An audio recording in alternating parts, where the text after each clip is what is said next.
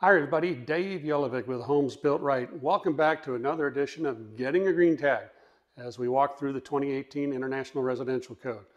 Today we're going to be looking at railings, and if you have any questions at the end, reach out to me at dave@daveyelovic.com and I'll see if I can reply as quickly as I can.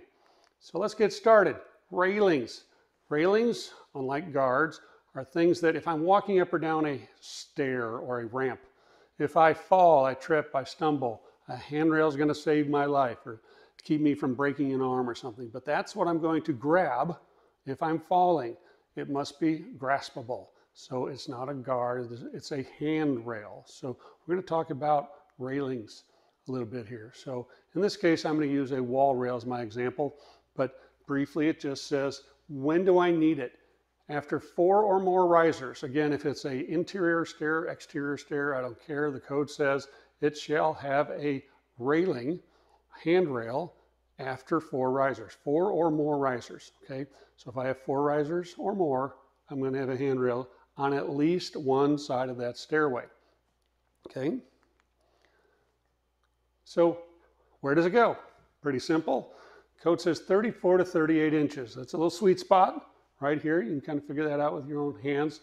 But 34 to 38, not 32, not 42, but 34 to 38 inches as measured from the nosing of the stairway up to the top of the rail. That's where the inspector is going to measure, from nosing to top of rail, 34 to 38. You can hit that sweet spot. And a couple of other little notes on that wall rail. The code says there must be a minimum of 1.5 inch clearance between the actual railing itself and the wall. Most brackets that are put out will almost get you there naturally, but don't assume that the carpenter got it right. Make sure you got that at least 1.5 inch in there. And then all wall rails are going to return to the wall, okay? So these railings are supposed to be continuous. From the bottom riser up to the top riser, I have to have a continuous handrail. If I close my eyes, grab that railing, I should be able to go up that stairway and follow that railing all the way around. That's a continuous handrail. There are a few exceptions.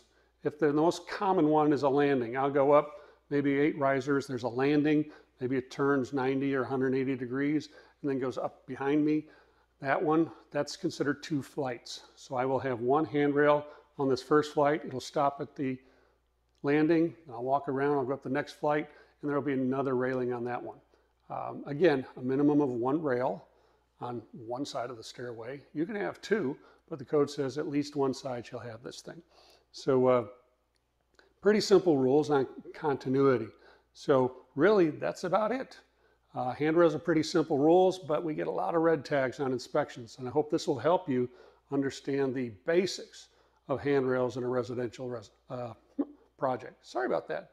Dave Yelovic with Homes Built Right. We'll see you on the next one.